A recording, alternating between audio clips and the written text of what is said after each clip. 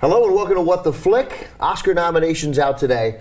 Ben Mankiewicz, Matt Atchity, Christy Lemire. Alonzo is on a plane to Sundance, and I look like a young Republican. You do. What time is your debate? Yeah, totally. Yeah. You wear a tie. I feel like I have to take you seriously. The fallacy of income inequality, Matt and Christy, is that as long as we continue to give the job makers money, they will. All right. Not an Oscar nomination. It's an Oscar nomination. No, but you know what is Johnny Knoxville and Bad Grandpa. Right. So yeah, so Jackass presents Bad Grandpa, Oscar nominee. Forever. Yeah. In the makeup category. This is my favorite nomination of the day, is that it got into the makeup category, which Norbit was also in about 5 years ago. So anyway, we should talk about other news though, right? Like Gravity and American Hustle are what, our two most nominated? Is that it? They both got the most? American Hustle has 10 nominations. Gravity has 10 nominations. 12 Years a Slave has 9.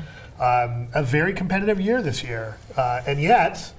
Only 9 movies up for Best Picture. Yeah, so they make this big change, what, in 2008? Yeah. Right? To expand from 5 to as many as 10, not from 5 to 10. And there's obviously some flaw in this system because I like the idea and have argued for it. You know, we're obsessed with the round numbers. Everything's 5, 10, 20. Like, there's no reason for that. There's nothing wrong with 8, right? There's nothing wrong with 17. But we're trained not to think that way.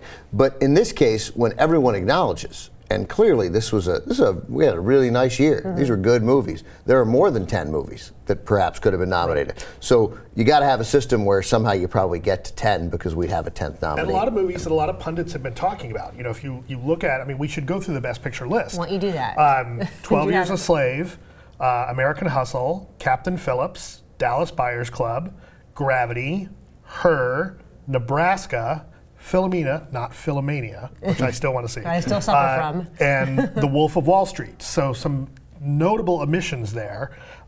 Inside Llewyn Davis. Inside Llewyn Davis. No Lee Daniels the Butler. No Fruitvale Station. No Saving Mr. Banks, which I was convinced was going to get a nomination. I think we all were. We all walked out of that saying this is total Oscar bait. Right. And no All Is Lost. Right. Yeah. But you have Dallas Buyers Club, which got some momentum in the past few weeks. You have Matthew McConaughey and Jared Leto both being nominated. I think Screenplay also, maybe Screenplay. It got like 6 nominations total. I was also surprised No Blue Is the Warmest Color making it into the Best Picture race was that because a lot of people talked about that. I'm sorry to interrupt you. Was that France's entry? It was not, but it still could have come in. Could it? For Best Picture. Even Best Picture, yes. Right, it was not there. Okay. It was not the official entry for France for foreign language, but it did not make it into the Best Picture race, which we saw Amour do last year. Right. And not a huge surprise, and no Blue Jasmine, as long as we're talking about things that begin with blue. But it got Kate Blanchett, and it got Sally Hawkins, and it got Screenplay. No, but just to focus on why there isn't a 10th movie when we've just named 8 movies for which no one would say, I can't believe that piece of crap got nominated. Like they're all.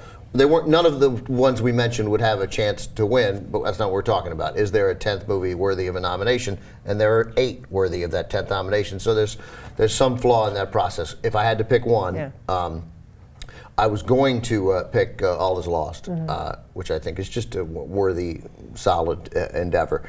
But I'll change it because I'd forgotten how much Fruitvale Station mattered. Now, I mean, I would pick Frances Ha before any of them, but nobody was talking about Frances Ha. So of the ones that probably were on the next level, I'd go with Fruitvale Station. I love Fruitvale Station too. I would say Inside Llewyn Davis.